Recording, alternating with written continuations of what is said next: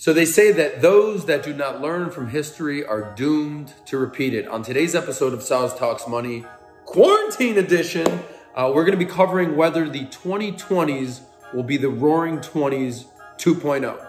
So if you recall, the Roaring 20s, it started with a deadly pandemic reminiscent of today. It then led to massive economic expansion, pretty damn cool. But then it ended the decade with a major market crash that led to the Great Depression. So the question is this: 100 years later, will history repeat itself again? Let's talk money. All we talk is money. All we talk is money. All we talk is money.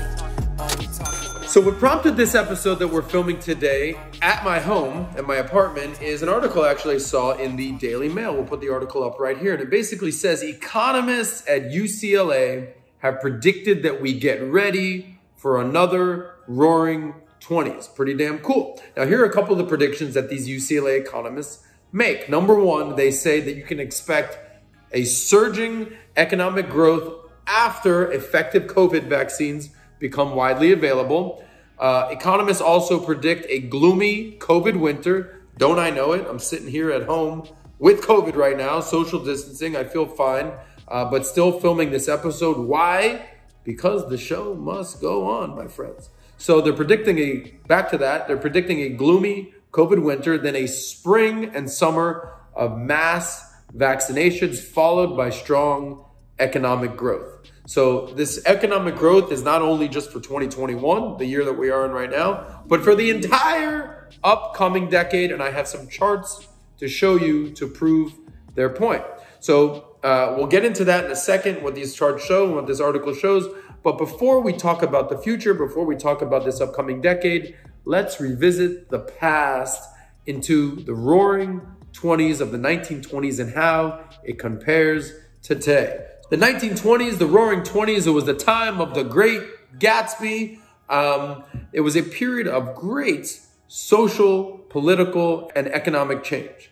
Does that ring a bell to anyone? Because it does to me. Great social, political, and economic change definitely rings a bell with where we are today in 2021. So this is a time where after the Great War, which is known as World War I now, and a devastating Spanish flu, which would be akin to today's coronavirus situation that we got going on, pandemic, however you want to call it. But the bottom line was that after all that, after the war, after the Spanish flu, life was in full swing. Due to pent-up demand, young people partied their asses off. And I'm sure my young friends out there would love to party their asses off just like the good old days. Despite prohibition lasted throughout the entire 1920s, where basically drinking alcohol was illegal. Can you imagine that? No alcohol whatsoever, yet they were still partying. So entertainment was in high demand due to pent-up demand. So music, art, and movies all influenced pop culture. So that was going on then. So let's revisit the past. Now, what was the music of the day? Well, it was jazz, big band, and swing music ruled the day. This would be today's pop, hip hop, and EDM music of today. So movies were huge back in the day. In fact, 75% of Americans would go to the movies once a week. 75% of Americans would go to the movies once a week. Who would they go to see? Well, none other than Charlie Chaplin. Now today, in today's world, since we're comparing and contrasting, that's very reminiscent of what we're all doing now, which is Netflix and chilling and using other streaming services. So that's a little of the past compared to today. Now, back then, it was all about the rise of radio. Everyone got their information from the radio. Radio was everywhere. This is very much like how social media is today. Back in the day, actually 1920, the 19th Amendment gave women the right to vote. Who were these women? A lot of them were called flappers. These women were rebellious women in short hair and even shorter skirts who they drank, they smoked, and they were sexually free. This is very reminiscent of today's Me Too movement. What else?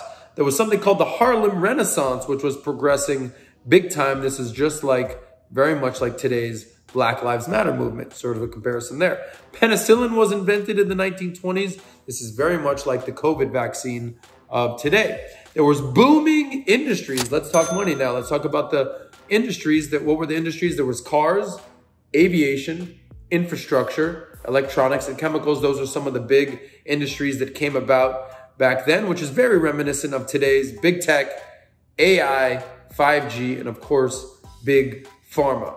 Productivity, let's talk about productivity. Productivity rose dramatically. See, here's the COVID brain coming in. Productivity rose dramatically. This was thanks to Henry Ford's assembly line, which he used to mass produce the Ford Model T. Now, if I'm drawing a comparison and contrast to Henry Ford, this would be akin to today's Elon Musk and Tesla and the rise of autonomous vehicles that's coming. So what else happened back in the 1920s? Consumer debt appeared. Where all my friends out there with consumer debt, we all got it. This was, consumer debt appeared. This was thanks to widespread bank loans and credit. There were not credit cards, but you got it at the bank. We still have that debt problem, as we all know, but today we also have a student loan crisis. So that's a little bit of a different situation back then versus today.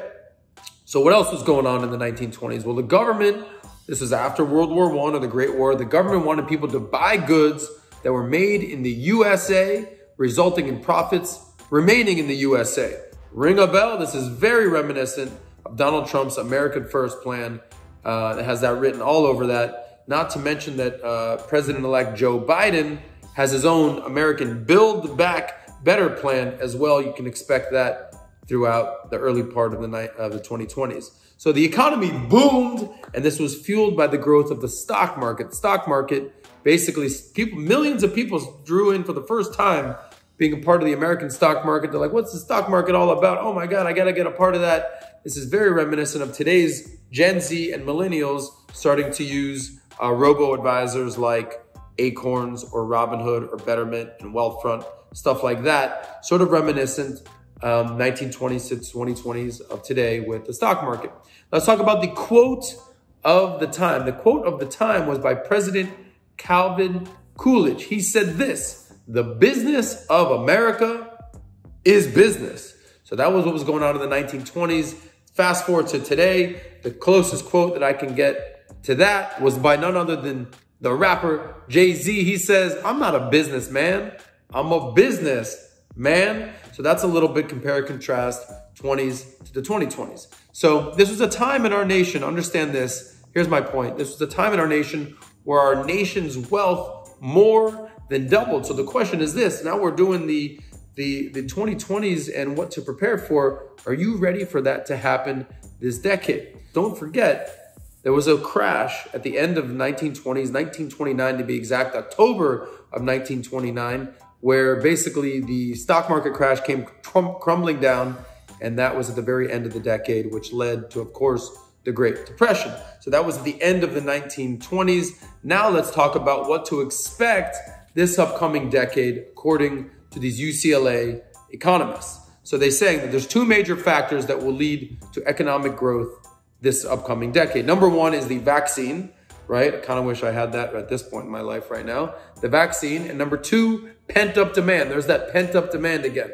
They're basically saying due to vaccine and pent-up demand, the next few years, the economy will accelerate and return to its previous growth trends. Speaking of growth trends, let's actually take a deep dive into these charts in this article from the Daily Mail. So here's chart one. Chart one is called annualized GDP growth by quarter. And then basically I'll sum it up for you and we won't get too technical, but here we go. In 2019, GDP ranged from 1.5% to 2.9%. Then in 2020, we reached a low of minus 31.4% in Q2. That was obviously at the height of COVID. We bounced back strong in Q3 to 33% and then flatlined at 1.2% in Q4. Now we're in 2021. Economists predict a very low 1.8% GDP, potentially lower, according to JP Morgan, in Q1. But then it's expected to surge to 6% in Q2. So that's where the surge will happen, is in Q2. And then they also predict, these UCLA economists, that in 2021, Q3 and Q4, all throughout 2022 and 2023, the GDP will grow at a consistent 3% mark each quarter. So essentially what I'm saying is this: 2021 will be a bounce back year, but 2022 is when the real growth will occur. Let's move on to the next chart. Next chart, chart number 2, is consumer spending. And these economists have broken it down into 5 major categories. Category number 1 is accommodations, which is basically hotels, lodgings, places to stay. Number 2 is travel. Number 3 is recreation or leisure and entertainment. Number 4 is restaurants, which we know have been decimated due to COVID. And number 5 is healthcare services. This is elective services and non-elective services. So basically what they're saying in these charts, you can see that driven by pent-up demand, there's that pent-up demand again, there will be a surge in spending. And 2021, spending will increase and reach pre-pandemic levels by 2022. So chart number 3, let's move on to chart number 3 right now. Chart number 3 is all about unemployment and the unemployment rate. So in 2019, unemployment ranged from 3.5% to 3.9%. This was some of the lowest unemployment in the last 50 years. Then obviously 2020, COVID happened. Unemployment surged in Q2. It fell to, it rose to 13%. And then fell from into Q3 to 8.8% and ended the year of 2020 at 6.8%. Now let's fast forward to what you can expect in 2021 and beyond. Basically, the economists are predicting unemployment to slowly dip from 6 to 5 to 4% over the next 3 years. But they're basically saying that you can expect unemployment not to reach pre-pandemic levels until 2024 at the earliest. 2024 at the earliest. So what's the bottom line? Let me sum up these charts real quickly in a sentence or less. They're basically saying, all in all, GDP is expected to rise and stay stable after 2021 and beyond. Spending is expected to go up. I broke down those 5 categories and you can see where the spending will increase, but unemployment will slowly make its way back, but do not expect unemployment to get back to pre-pandemic levels until 2024 at the earliest. So here's what you can expect this decade. Here's what you can expect this decade. A couple predictions, a couple assumptions that we can make. Number 1, to all my millennials out there and Gen Z out there, that's people basically between 18 and 40 at this point, millennials will replace the baby boomers as the largest generation in US history. That's number 1. Number 2, we talked about student loan debt at the beginning of this a little bit. Vocational schools will replace college for many young people. Many people are basically saying, why the hell do I need to go to college at this point? So vocational schools, look out for that. And number 3, this isn't so much a prediction because it's actually happening. What you can expect a V-shaped recovery where we hit rock bottom and we just keep climbing and climbing and climbing the rest of the decade. So those are my 3 predictions of what you can expect this upcoming decade. But remember, it's not all roses, because what happened at the end of the 1920s, 1929 to be exact, there was a market crash. So you can expect a market crash certainly by 2030, I would assume. That's my prediction. What do you think? When do you think the next crash is coming? My assumption, it'll be very much like history repeating itself. At the end of the 2020s into 2030, there should be another market crash. So what can we learn from this? What can we learn from this? What can we learn from this episode? What can we learn about history repeating itself? So it's number 1, learn from history, and you should appreciate your health if you've still got it. I got COVID right now. I'm still doing this episode. Why? Because the show must go on. I feel okay. I'm social distancing, but appreciate your health and build your wealth. So what can you do? You should save that money and you should save up to invest. Where should you invest? Whether it's the stock market, whether it's real estate, whether it's crypto, whether it's commodities, save that money to invest. But always, always, always keep a cushion. We all know that you can expect, just like in 2008, just like in 2020, when everything's going well, just like you're going to expect in the Roaring 20s 2.0, there's going to be another market crash. So the question is, will you be prepared when that crash happens again in 2030? We'll see if that happens. So be prepared for that. So let me leave you with this last quote before we wrap this episode up. Here's a quote that is very apropos today, just like it was in the 1920s. This quote comes from none other than the man of the 1920s, Henry Ford. He says this: coming together is a beginning, staying together is progress, and working together is success. Today in America, we can use a lot of coming together and hopefully a lot of success. So that's the end of this episode. I hope you appreciated this episode, coming to you from my COVID quarantine apartment. Don't judge me. I know the walls are barren. I'm currently moving out of my apartment and going to Florida, baby. So if you enjoyed this, please like this episode, subscribe to Valuetainment Economics if you have not, and check out this episode right here that I filmed called Biden's Economic Plan. This is what you can expect from the incoming Biden presidency in 2021 and beyond. So with that being said, I appreciate you. And as always, save that money. All we talk is money. All we talk is money. All we talk is money. All we talk is